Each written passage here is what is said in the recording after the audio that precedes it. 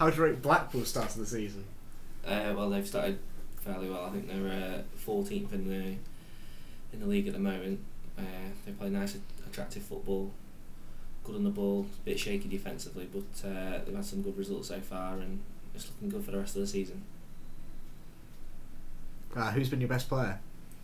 Well, everyone would look at Charlie Adam to be the best player. He's like the playmaker of the team, makes us tick and all that. And opposing managers say that if you stop Charlie Adam, you stop Blackpool. But I say there's a few players coming through. Matt Phillips, they got from Wickham, who looks a good winger.